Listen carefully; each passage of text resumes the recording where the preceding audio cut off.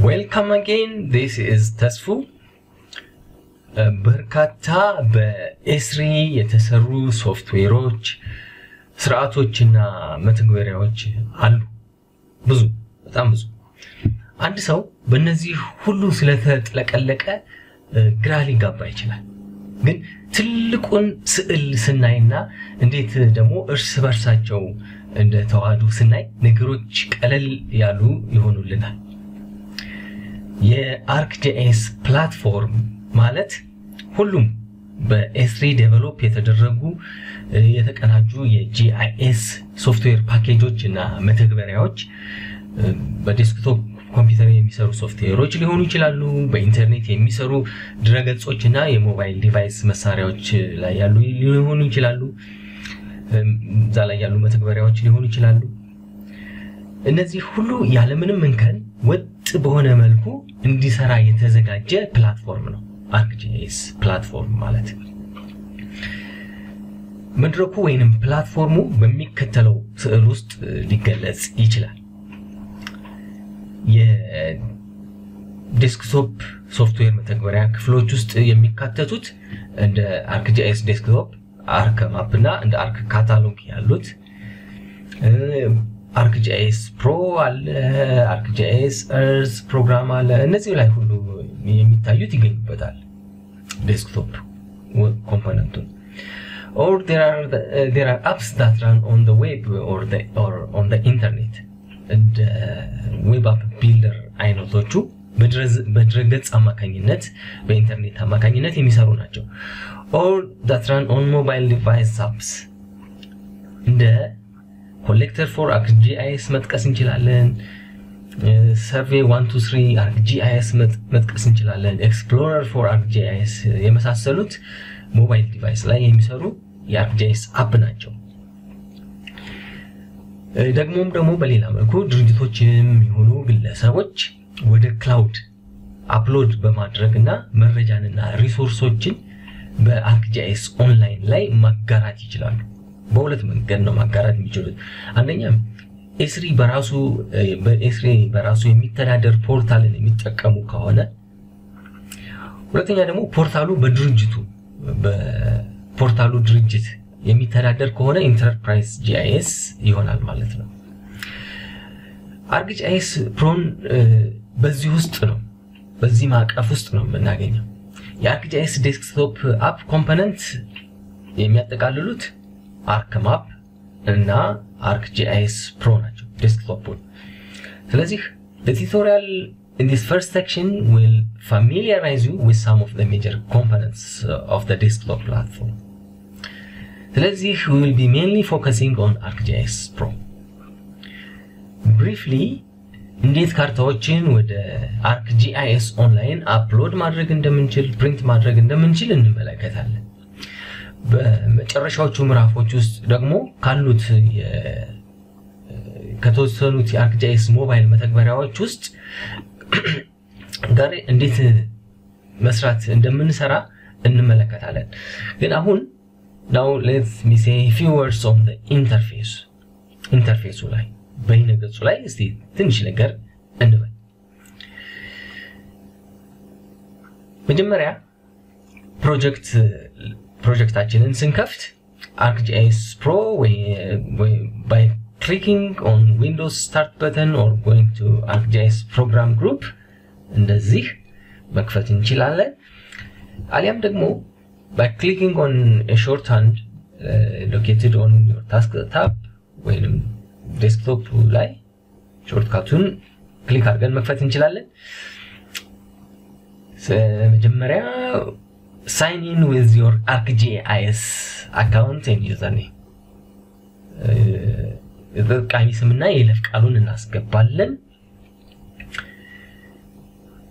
ወዲያውኑ ከArcGIS ኦንላይን አካውንታችን ጋር ያገናኝልናል። እዚህ ላይ እንደምንመለከተው ማለት ነው።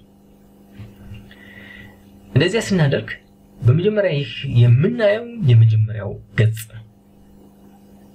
ለምታዩት 3 አምዶች አሉት። የመጀመሪያው ኦፕን አምድ ነው። ከዚህ በፊት የነበረንን የምንሰራባቸውን ፕሮጀክቶችን በዚህ አምድ ላይ ለመክፈት እንጠቀምበታለን ሁለተኛው ኒው አምድ ነው በኤስሪ ለአብነት የተሰጡ ቴምፕሌቶችን በመጠቀም ከባዶ ስንጀምር ነው there are 4 ኤስሪ provided templates አራት በኤስሪ የቀረቡ ቴምፕሌቶች አሉ እንደምናያቸው ማፕ ካታሎግ ሎካል ሲን ግሎባል ሲን ወደፊት በዝርዝር እንመለከታቸዋለን ግን let's say a few words for now ማፕ ማለት መጀመሪያ አዲስ ካርታ ስንከፍት ቤዝ ማፕ ብቻ ያለው ባዶ ካርታ በማምጣት ያስጀምረናል ይሄኛው ኦፕሽን ሁለተኛው ካታሎግ ነው ሙሉ በሙሉ ሀብለን ስንጀምር ቤዝ ማፕ የሚለው ሎካል ሲን 2D ከሆነ ማፕ እንላለን 3D ከሆነ ደግሞ ሲን እንላለን ሶስተኛው አማራጭ ሎካል ሲን ይህ የ3D ሲን ቴምፕሌት ነው ግን ጠበብ ያለ ትንሽ አካባቢ ያሳያል 3D ቢሆን የሚያሳይ ለመክፈት ስንጠቀምበት ነው ግሎባል ሲን ግን ይሄም 3D ሲን ነው ያለም አቀፍ የሆነን የካርታ ትዕይንትን ሰፋ ያለን በመክፈት ያስጀምረናል ዓለም አቀፋዊ ወይም ትልቅ አካባቢን ያሳያል የምድርን ከርቬቸር ግምት ውስጥ ማስገባት የምንፈልግ ከሆነ ግሎባል ሲንን ተጠቅመን እንከፍታለን አሁን ሲል ናቪጌት እናርክ ኢንተርፌሱን ባጭሩ ከዚህ በፊት አርክ ማፕን ተጠቅማችሁ የምታውቁ ከሆነ ዩዘር ኢንተርፌሱ የሚጠቀመው እንደምታውቁት ድሮፕ ዳውን ሜኑ ቱል ባር ኢንተርፌስ አይነት ነገር ነው የሚጠቀመው ልክ እንደ ቀድሞ የማይክሮሶፍት ፕሮዳክቶች ወርድ እና ኤክሴል የምታስታውሱ ከሆነ unlike ArcMap ArcGIS Pro is the first S3 product to make use of the ribbon interface what we call the ribbon interface አሁን ይህ የሪበን ኢንተርፌስ በተለያዩ ሶፍትዌሮች ላይ በጣም እየተለመደ ተለምዷል የማይክሮሶፍት ኦፊስ ውጤቶች ሪበን ኢንተርፌስ ይጠቀማሉ የአዶቢ ፕሮዳክቶች ውጤቶች ሪበን ኢንተርፌስ ይጠቀማሉ የአውቶዴስክ ፕሮዳክቶች እንደ አውቶካድ እንደ 3D ማስክ ያሉትም ሪበን ኢንተርፌስ ይጠቀማሉ አዲሱ የአርክጂአይኤስ ባለ ሪበን ኢንተርፌስ አማካኝነት ግን accessing the tools and functionalities are made quicker and easier drop down menu እና toolbar interface ከሚጠቀመው ከቀድሞ ArcMap እና Arc Catalog የመሳሰሉት አፕሊኬሽኖች ይልቅ ArcGIS Pro የተሻለ ነው ለአጠቃቀም ምቹ ቀላል